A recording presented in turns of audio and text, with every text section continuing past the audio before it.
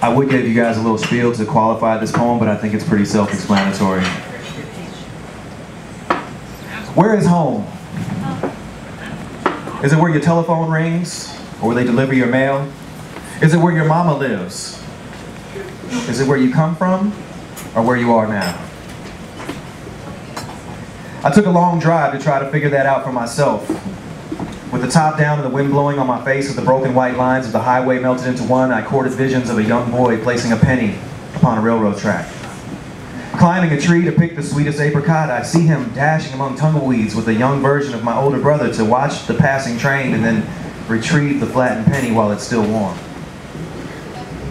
I courted visions of sunny skies, emotional freedom and honesty as dark clouds are held at bay behind animate mountains of ignorance by ghosts just waiting for the right time to unleash their wrath, the torrential baptizing bath that is low desert rain. Even as a child, I could always identify with the weather in the foothills of Mount San Jacinto. Just like me, it's always unbearably cold or hot as hell, and it never, ever just sprinkles. It either comes down in buckets or it just rains real slow with drops big enough to speak as they hit the ground. The crackling of my tires upon this dirt road that separates me from a part of myself that has been missing for decades is interrupted by a small bird speaking the very same language as the slow rain. It's telling me that I've been missed. This trip down a dirt road I've traveled 1,000 times before is different. Not only because I'm not in the back seat of that old Ford station wagon, but mainly because I've not traveled it in 25 years. All the scenery has changed, but I know this road. I could close my eyes and tread it in braille if the changes became too much to look at. As the final curve between myself and the first glimpse of my fondest childhood memories gives way to my will, my senses begin to deceive me. Sepia tones bleed into my vision, sounds begin to lose their sharpness as emotional overload triggers a surreal state of consciousness. It's as if I'm dreaming. Even my breath shortens as I come within meters of foundation. That of my youth and of the house my father built. I pulled to the side of the road once named after my grandfather and stepped out of my car to inspect an old fence that used to be made of baling wire to keep horses in. It's made of barbed wire now to keep people out. Funny, I remember knowing our neighbors quite well and looking out for each other. Where did all this trash come from?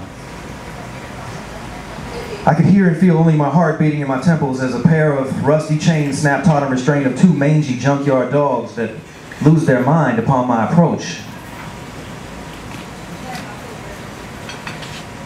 My stability was becoming more and more tenuous by the moment, and the energy from these dogs was really messing with what little comfort I could still claim. It was God that allowed me to maintain my serenity long enough to catch a glimpse of what I subconsciously came to see. There it was, that longed-for link to my past, playing among the tumbleweeds shyly, as if it didn't see me.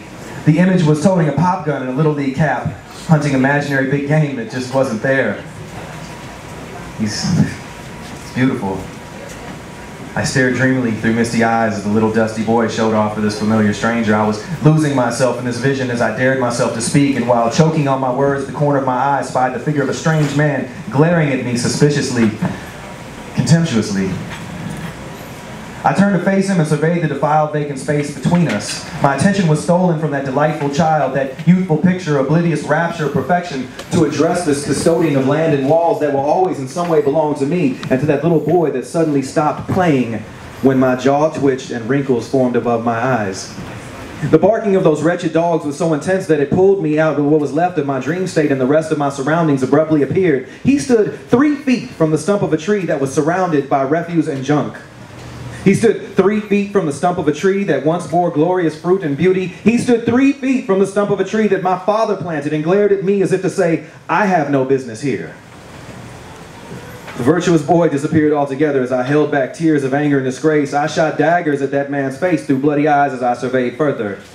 That's when I noticed a framed outline of another child in the window, clutching a peeling windowsill that he had no business leaning on, and looked to his father pompously as if to ask what my problem was. I leered at him with indignity and pride as I knew inside that he could spend his entire lifetime among those bricks that my father lay on that once pristine desert land we tilled with our own hands, and never catch as many lizards and snakes as I had by his age.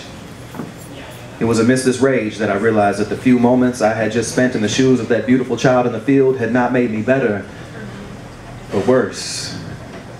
You see, that dusty, sandy little boy in the field, that apparition of days gone forever, was my innocence. He represented the only lasting joy I've ever known, and the sight of him made me bitter as memories of fear, violence, and indulgence that stole from me what could have been, and the harsh realization that lost innocence can never be regained lay siege upon my consciousness, and the insidious barking roared within my skull. My imagination wanted them to stop looking at me like that. It wanted them out of my house, off my rightful land, that arid sand that cushioned my boyish steps during the best days of my life. We cherished those 4.5 acres and entreated them with life and love, not corrugated metal shacks and trash heaps. I wish those dogs could just shut the hell up. I just wanted to come home. I just wanted to see if my innocence still played among those Coachella tumbleweeds and still climbed those Cabazon trees.